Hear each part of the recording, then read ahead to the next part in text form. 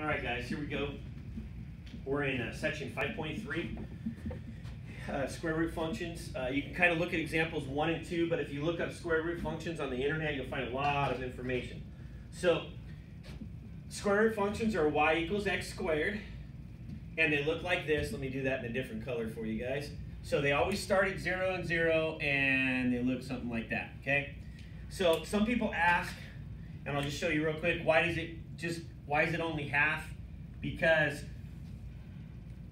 if we look at y squared equals x, that is just the idea of a sideways parabola. So you know how a parabola is y equals x squared, right? So a parabola is something like that.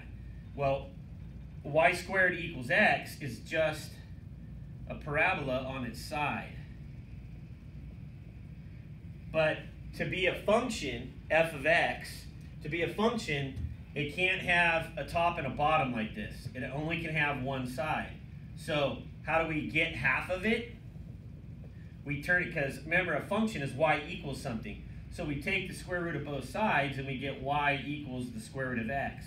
Well, when we do that, we eliminate this half, and that's where this comes from.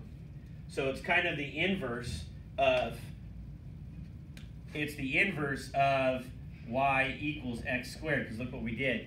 We switched x and y, basically, okay? So that's where it comes from. So what you really need to worry about is the fact that it's shaped like this and it always starts at 0 and 0, because our friends h and k come back. Whoops. H and k come back. So don't forget the starting point, or the vertex. We don't call them vertex on this one. Starting point is h and k. So we'll be able to move that piece here, and if a is positive, if a is negative, it flips over the x-axis. Okay, so these are the two main things we really need to know right here. Okay, so let's tackle this here. Let's throw an equation up here. Let's call it f of x equals, let's just do a straightforward one, x minus 3 minus 2. Okay, x minus 3 minus 2. F of x equals x minus 3 minus 2. So we've got a couple of different things we can do. We can build the graph first. You can put it into Desmos and look at it. You can do the algebra first, and these are usually finding the x-intercepts. And then numerical is checking solutions usually right now. So we're going to check solutions. And words is just kind of what are we given. So I'll start with what we're given, and then we'll work from there. So I'm going to go with what we're given. What we're given is this. We're given h and k. So we know k is equal to -2. Don't forget, that's -2. And h is equal to x minus 3 equals 0. So we've got to do x minus 3 equals 0, x equals 3. So my h is 3. Okay? So my starting point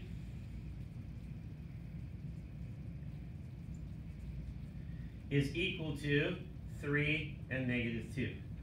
So I can take this now and I can graph it. So if I go over to graph, I know my starting point is at 3, 1, 2, 3, and -2. And it's going to go up this way, because that's the shape of the graph. It's going to go up and kind of curve. So now I can just find an x-intercept, because I know I've got to have an x-intercept.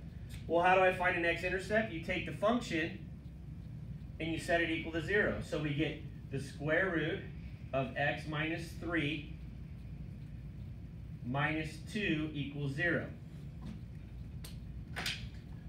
We're going to move this. Oops, sorry guys. Getting some different colors.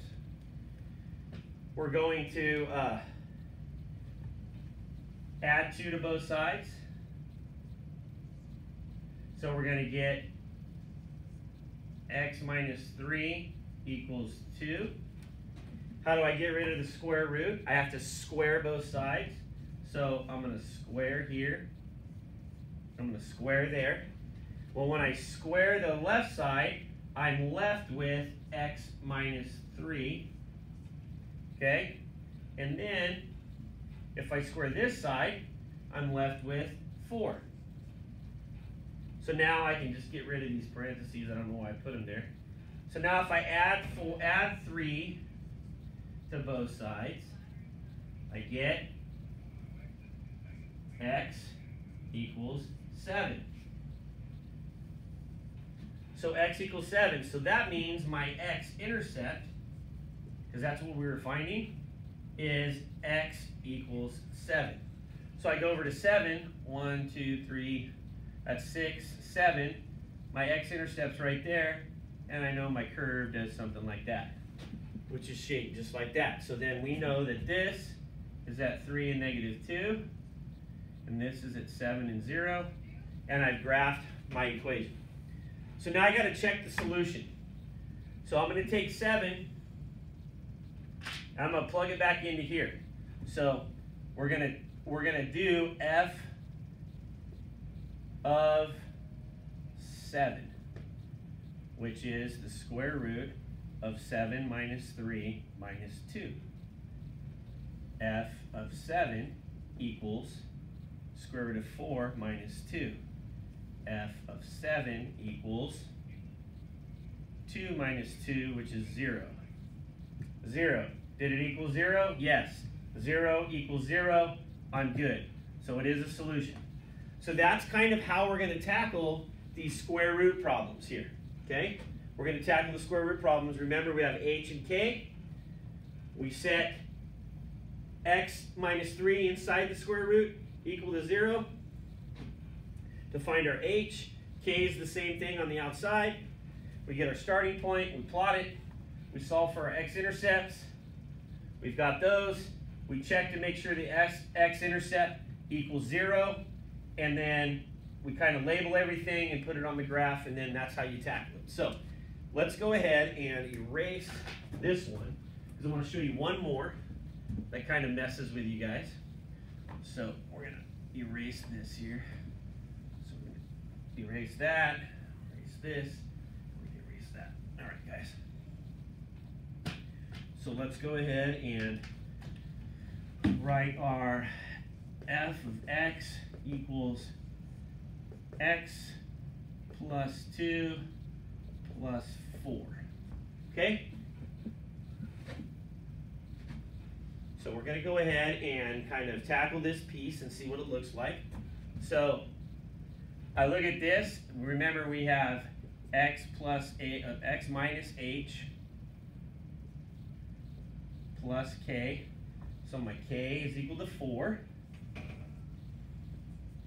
I take the x plus 2, set it equal to 0, x equals negative 2. So my h is equal to negative 2. So that means my starting point is at negative 2 and 4. So I go over here to my graph, down to, and I'll move it off, I'll offset it a little bit for you guys. Down to 1, 2, 3, 4, I'm down here. Oh. Is that right? No, other way around. This is negative 4, sorry. Negative 4, negative 4. No, what am I doing? Oh, this should be, to do this problem, sorry guys, change this. This should be a negative 4.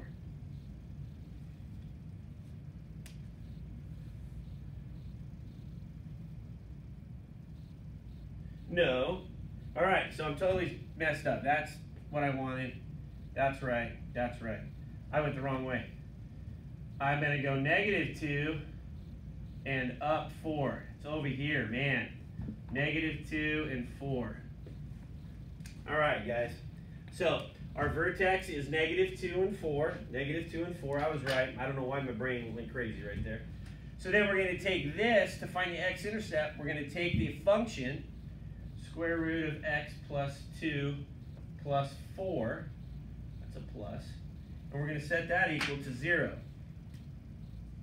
All right. So here we go. Subtract 4 from both sides. And so we get the square root of x plus 2 equals negative 4. We square both sides. And we get x plus, we get x plus 2 equals 16. Subtract 2 from both sides, and we get x equals 14. So x equals 14. So that means x equals 14. It's out here, right? Okay, so before I graph this thing, let's check something. So I want to check to make sure this solution is good. So I'm going to take this, my function, I'm going to go f of 14 equals the square root of 14 plus 2 plus 4. Okay? So now if we look at this, we get f of 14 equals square root of 16 plus 4. So f of 14 equals 4 plus 4, which is equal to 8. 8 does not equal 0. So 14 since 8 does not equal 0, because it has to equal 0 to be an x-intercept. Since 8 does not equal 0, then it's not a solution. Okay?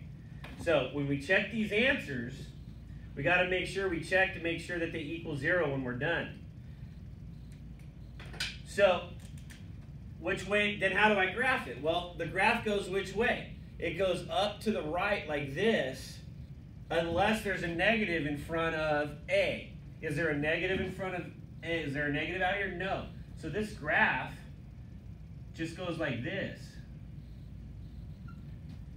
Well, since that graph goes up, is it ever going to cross the x-axis? No. Even though x equals 14,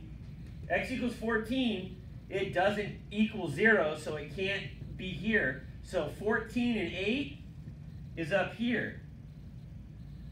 That's where 14 and 8 is.